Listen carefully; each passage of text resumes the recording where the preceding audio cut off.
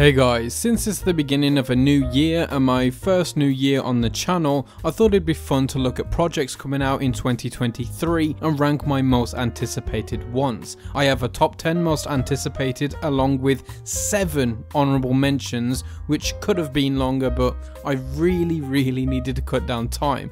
So I'll give you them just before we get to our number 1 spot. I'd also like to take this quick opportunity to tell you that I'm now an official writer and critic at the Oscar Project. I recently reviewed the menu, so if you're interested, the link will be in the pinned comment. Now, without further ado, let's get into it.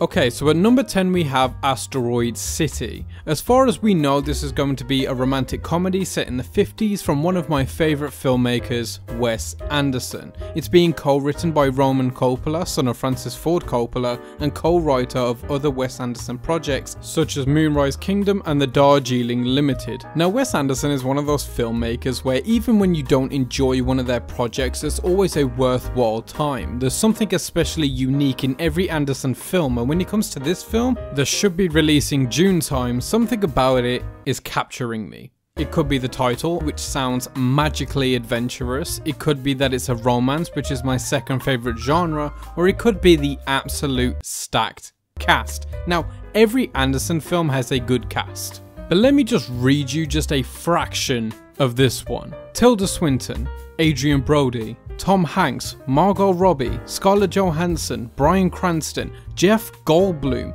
Maya Hawke, Edward Norton, Steve Carell, as well as a ton of others and some regular collaborators in Willem Dafoe and Jason Schwartzman. There is no denying that this cast is full to the brim with talent and worth seeing for that alone.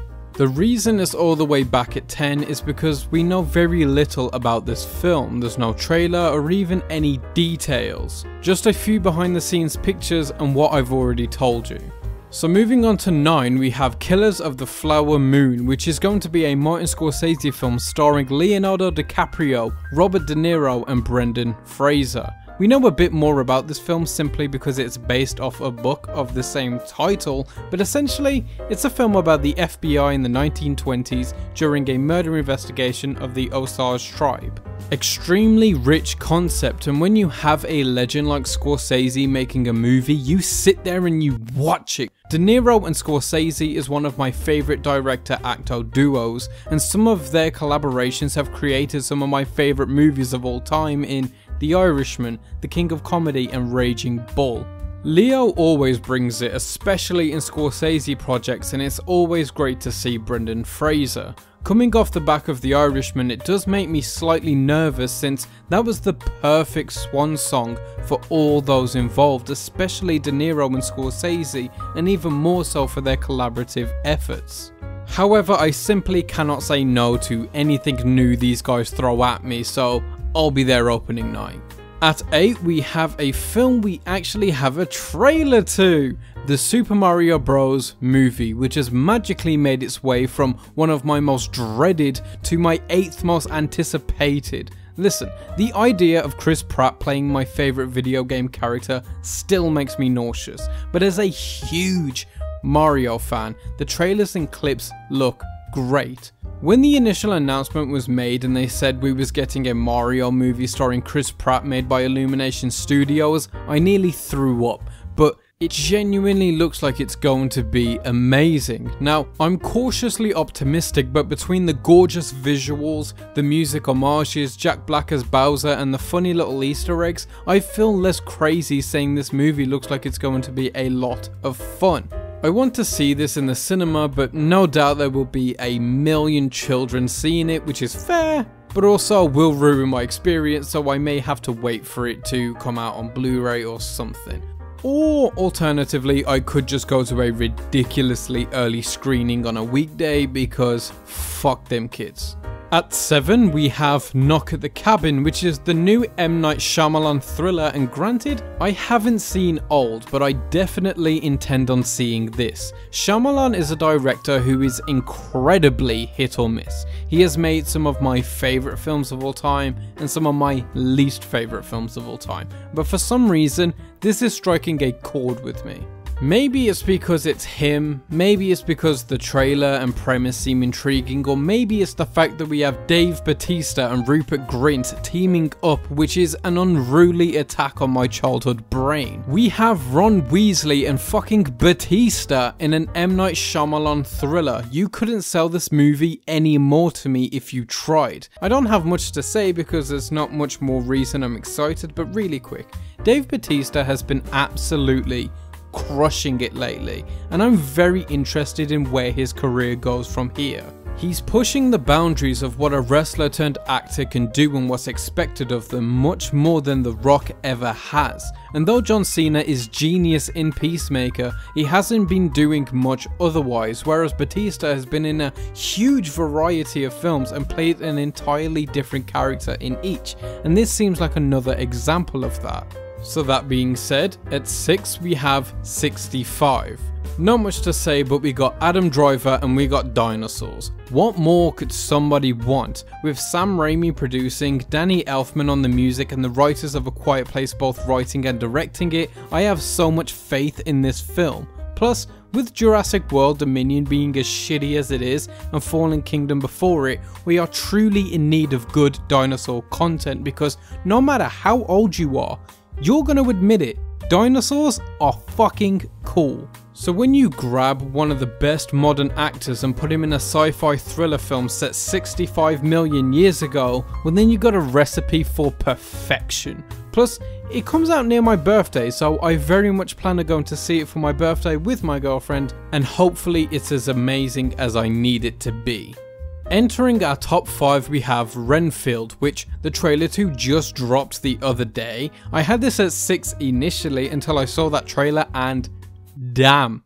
I mean, come on, Nicolas Cage playing Dracula in a I Hate My Boss comedy movie starring Nicholas Hoult. There is zero way this movie is going to suck. I have so much faith in this film being at least good and at most insanely enjoyable. Nicolas Cage playing ridiculous characters is one of my favourite genres, including when he played himself, so when you got him playing not only a vampire, but the most famous vampire in all of fiction, you have a certified banger on your hands. Nicholas Hoult, who recently starred in The Menu, is slowly becoming one of my favourite contemporary actors. He's had a lot of roles before this, but I'm hoping this film can truly define him as a leading man, because he definitely has the chops for it. But honestly, we all know we're here for Cage Dracula. At 4th we have Cocaine Bear. No, this is not a meme. I am genuinely as excited for this film as the memes are pretending to be. It has an absolute batshit insane premise, and the poster goes so fucking raw for such a dumb idea.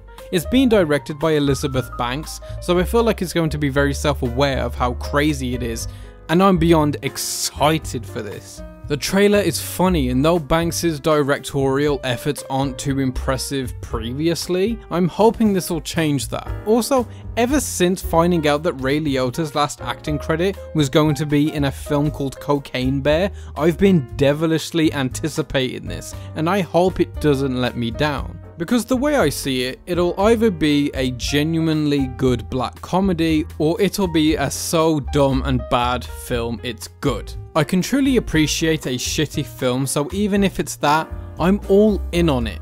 It is based on a true story, but sadly in the true story the bear just took the cocaine and died. There was no coked up rampage, sadly. At 3rd we have one I feel a lot of people have been anticipating, Barbie.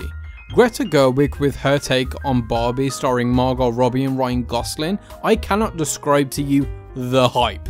The imagery, the cast, the director, the 2001 homage, the behind the scenes photos, and the fact it's being co-written by Noah Baumbach. It just feels like a fever dream. I'm avoiding as much as I can about the film, but if it's anything on the level of Barbie as the Princess and the Pauper, I think we're in for a golden time. This film has been through the ringer, and people have been trying to get it made for as far back as like 2009.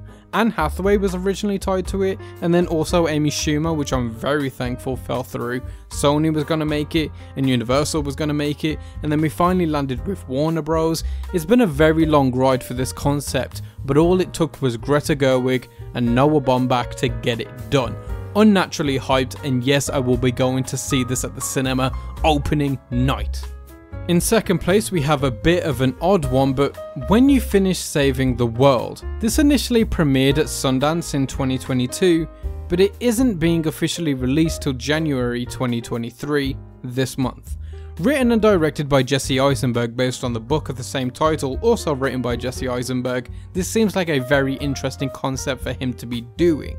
I'm glad to see him moving on in his career to take a more higher position in Hollywood, and with this being his feature directorial debut, I hope he gets reviewed better through its wide release than its festival showings. It currently sits on a 3-star on Letterboxd, which isn't bad, but also a barely fresh score on Rotten Tomatoes, which all my homies hate Rotten Tomatoes anyway, but it still sucks to see. It stars Finn Wolfhard and Julianne Moore, and Wolfhard is one of those Stranger Things actors I can see really shaking off that name and reputation. He seems to be going in his own direction outside of the show and has the best chance at being an incredible actor in the future. Julianne Moore is just lovely and is golden in everything you see her in, even if the film isn't the best. Being distributed by A24, I have hope that this coming of age comedy drama reaches its potential upon release, but I doubt I'll be able to see it in theatres since not many A24 films make it over here, but we'll see.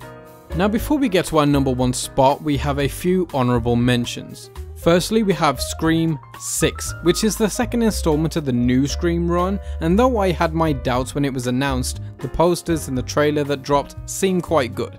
The fact is, I'm a sucker for horror and a bigger sucker for Scream. I fear the franchise might be out of steam, but I hope it isn't. With Jenna Ortega returning as well as a bunch of other actors from previous installments, cast-wise everything seems good. It just seemed that Scream 5 was such a good send-off for the franchise, and that a 6th might be excessive. But we'll see. I'm still pretty excited to see it.